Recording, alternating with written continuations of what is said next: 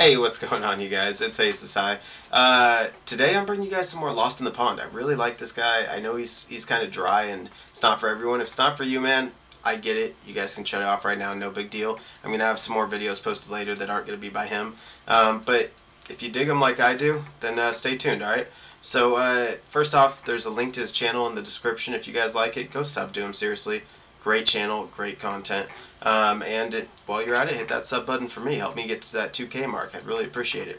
Anyway, this one is going to be 4 ways that British and American houses are very different. So, I don't know, I think it's really interesting.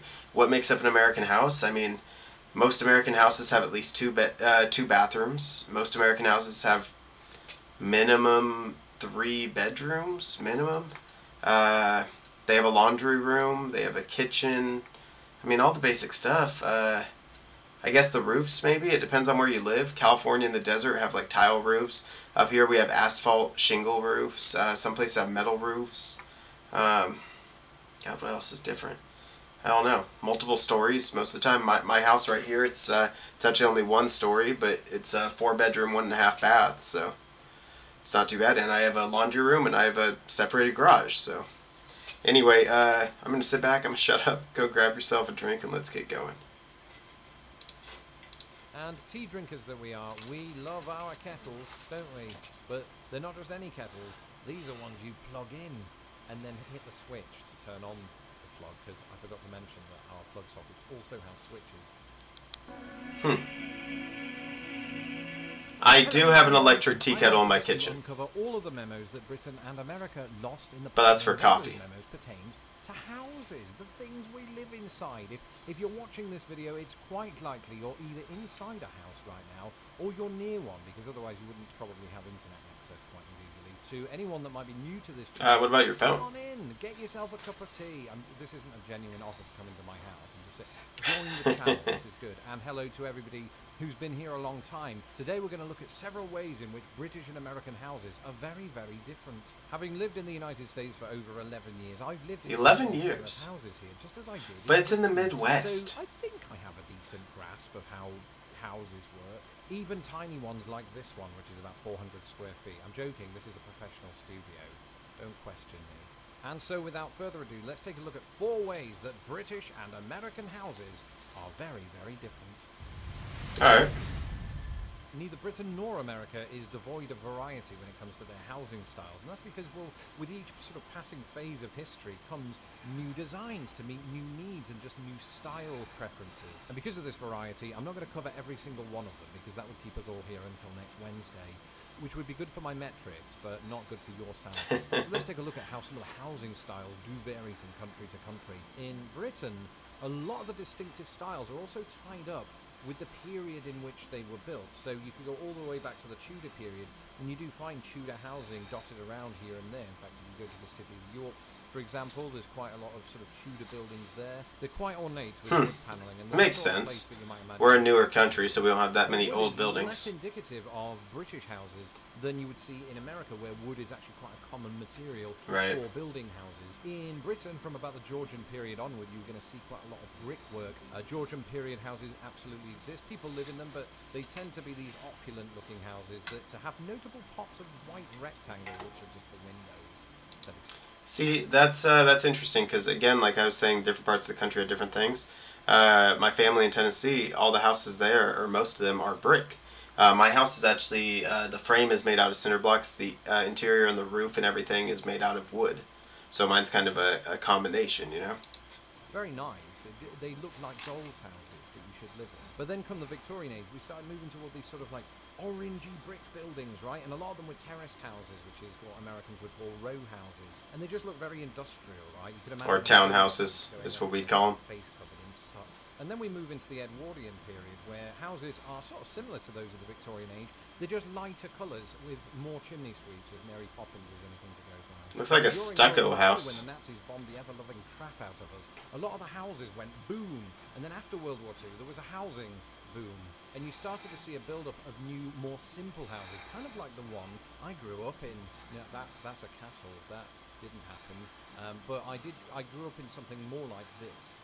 Okay, that makes sense. Still brick, though. Despite what fairy tales may suggest, most of us have never lived in a chocolate box house, but those do exist. A chocolate box house is the kind of house you might see in the Cotswolds, right? It's very quaint looking. The hell's the Cotswold? And it looks like this. And oh, okay. Wondering why it's called a chocolate box house, yet it doesn't look edible. It goes back to the 1950s/60s when chocolate boxes would have on their facade a kind of depiction of a beautiful English countryside, and these types of houses would often feature on said box. Now again, this is by no means an entire repository of British houses. Neither is the following an entire repository of American houses. It's just the more common ones that you will see when you are here. So Cape Cod houses, you know these types of houses, right? They're the ones with the wood paneling down the side. And I said a moment ago that, you know, America makes good use of wood in this country because there's just so Oh, yeah.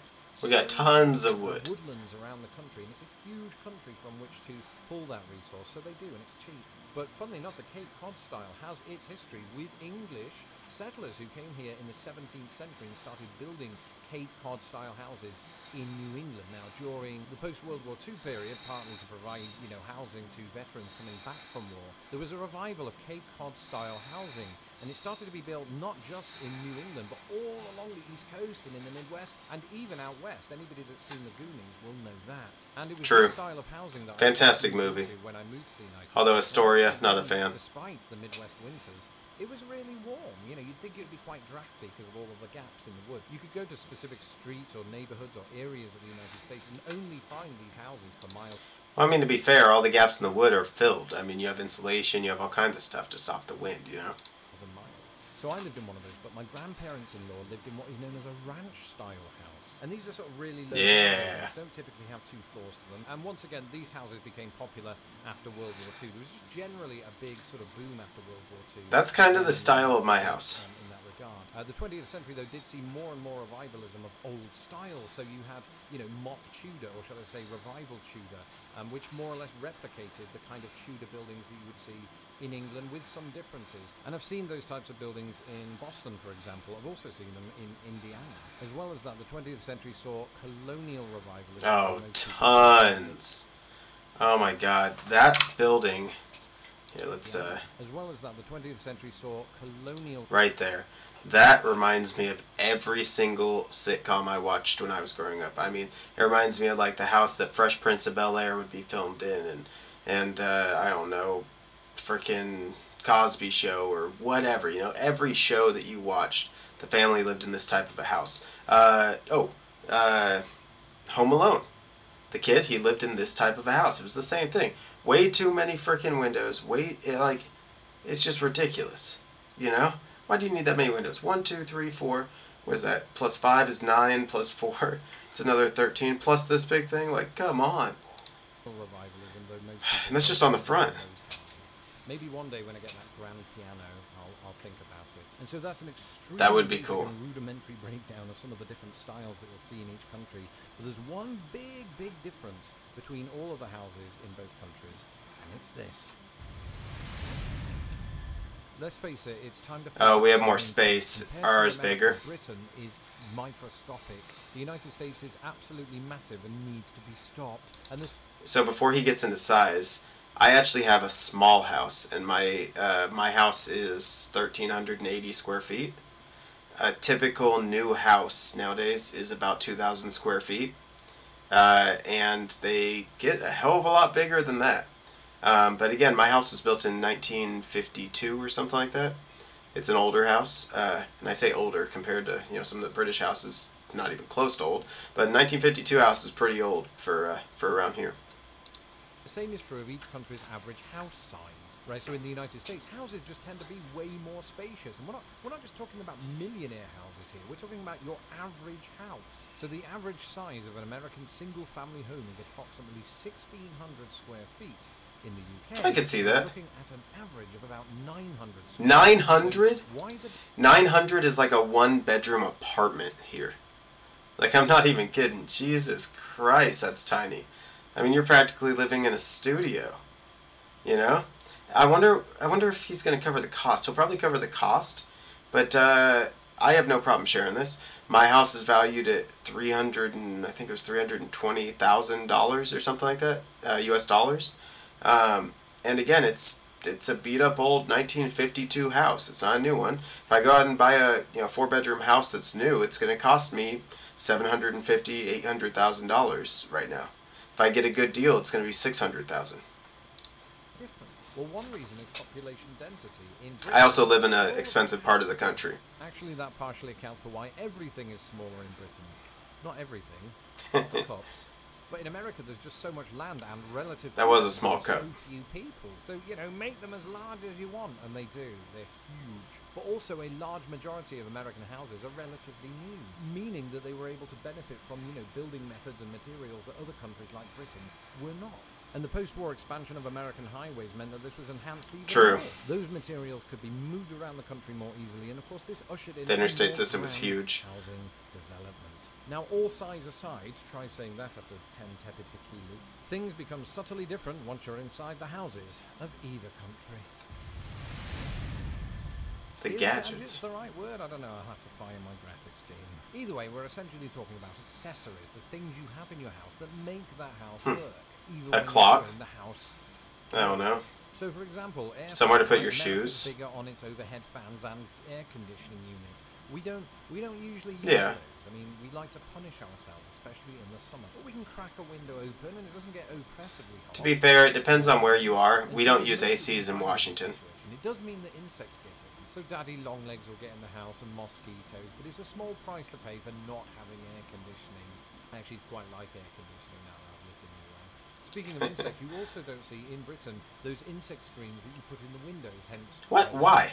In America, they're virtually in every house, but then Yes. again, in Britain, we don't have black widows or brown recluses or the types of mosquitoes that make your face go like this. So I Oh can my see why God. it's justified. I mean, you still get ants, or is that just me? I'm not sure how. Oh my there's God. maybe cracks in the wall, or maybe I sprayed around my entire house to try to get them out. In both countries too. In Britain, you have the 3-pronged outlets, and in America, you sometimes have 3, but occasionally 2. This To be fair, as far as the 2 goes, the 2 were just our basic 2 plugs. We don't do that anymore. Everything has 3 nowadays. If you have 2, it's an older plug. It should have the 3 because it should have that dedicated ground. Whereas beforehand, one of those 2 prongs actually went to the neutral, and the neutral was grounded, But it's not as safe of a ground, so they added in that dedicated ground. So anyway, nowadays all of our plugs have 3. smaller in America than they are in Britain. That's one of the few things about which you can say that. Separate taps, of course, for hot and cold water. Americans combine them all into one. Where's the logic in that? You have separate taps? And while we're on the subject of sinks, most British sinks Really? have that sort of food waste disposal thing that you press the A button. garbage and it makes disposal. noise. Amazing. That was one of the best things I discovered after. Yeah, so you can just throw it down. Somebody else came up with the idea, and I just used it. But it's amazing. It's just so pleasing to know that all of that gunk gets broken down, and just don't put your hamster in there. I've learned that lesson from someone else. I didn't do it, just read about it on Reddit. Letterboxes. Firstly, Americans don't call them letterboxes, but mailboxes, and typically they have them on the door, but outside in the garden. On the street, yeah. The garden/yard is different. Often smaller in Britain, but very well kept up, depending on the family. And just massive yards here with, mesh fences and things like that. Yeah, I have a pretty big yard. Back inside, a lot of properties in the United States will have walk-in closets that are built into the. Yeah, of course, so walls you can of put all the your house. stuff. Whereas in Britain, you bring your own closet/wardrobe to put your clothes in. Really? And that takes up more space. You don't even have like a little closet? So even if you don't have a walk-in closet, we have like a little, for instance, in this room, I'm in my office right now. This door leads out to my hallway, but directly this way, off camera, I've actually got a little closet here, and even though this is the smallest bedroom in the house, it still has a closet that's probably 3 feet by 3 feet. It's not a walk-in, but it's a full closet. We're shooting ourselves in the foot every step of the way, except when it comes to washing machines and dryers. What do you mean? How cool is this? We combine them both into one giant cube, whereas America has 2 separate cubes. And tea drinkers... Whoa. That's a thing? They make washers and dryers that are together? Unless he's talking about the stacked ones. Because we have the stacked ones, but they're typically smaller, and we put them in apartments. If that's not what he's talking about, he's talking about like actually one small machine, not a stacked one where you still have to move them. And it's a washer and dryer. That's amazing, and I don't know why we don't do that, and I feel like an idiot for not knowing. that we are, we love our kettles, don't we? But they're not just any kettles. These are ones you plug in. And Yeah, electric kettles. To turn on the plug, because I forgot to mention that our plug sockets also have switches. And then, you know, you turn it on. Don't need a stove top, and it heats up just like that. Yeah, I have that too in my kitchen for coffee. There's your cup of tea. In America, you do have the stovetop kettles, and part of me likes that because it I have that too. Amazing whistling sound at the end. Now, if you were paying attention during that list, you may have noticed that I touched on some of the terminological differences when it comes to housing in either country. And that brings us on to our final entry. The words, It huh? wouldn't be Britain and America. Oh, like a were two garage countries separated by a and a common garage. The same is true of the housing world. So let's finish with a rapid fire round looking at those very words. So here in Chicago, I live in a flat. Except in America, they don't call it flat. It's called an apartment. Something else that you'll find in America True. are these condos. I just said apartment. Condos, if you Yeah. don't fancy saying a word that has condom in it. And we do have those in Britain. They're usually called common hold properties. And I suppose Okay. British people wouldn't go around. There's also townhouses. You actually hear the term condo quite a lot. It's been suggested to me that I move into a condo, and it sounds good. I mean, when I first heard the term, I thought it sounded like It's I not might move bad. into a lakeside boat or something like that. It is like an apartment, but it's one you would buy. It's real estate. Now, as a child and young adult, I grew up in a house that was known as a semi-detached house. That's when you have a house adjoined to one other house on one side. Oh, that's a on the other townhouse. side. In the United States, this is known quite simply as a duplex, which is not a Oh. anymore. If it is adjoined on both sides If it's just two, it's a duplex. with another house, then you are part of a line of houses that are known as terraced houses in Britain. In America, they're known as row houses because they're all in a row, presumably. Then there's council housing in Britain versus the I would private call it a housing in the United townhouse. States, and that's just another way of saying public housing. To control the electricity flow in Britain, you have the mains power. In America, you have the grid power. And Right. what if you're sick and tired of the place that you're living in and you just want to relocate somewhere else? In America, you would just simply move. In Britain, you'd move house. And on that note, I'm going to Move now house? to my outro transition. You're not moving This your is the house, end of the though. video. Let me know in the comments You're just below moving if everything you're in it. I'm gonna move. your house right now, or just I'm moving and I'm bringing my property with me. Leave a comment either way. And don't forget to hit the subscribe button so that my videos don't get lost in the pond. Big reminder, by the way, if you want to keep up with me on a day-to-day basis and just see some of the I like this stuff guy. that I come out with, follow me on Twitter at Alright, we're gonna move over. I do really like him. I like his videos. I'm liking everything he's putting out. So there will be a link in the description. Go follow him. Go subscribe to him, you guys. I think you'll like him.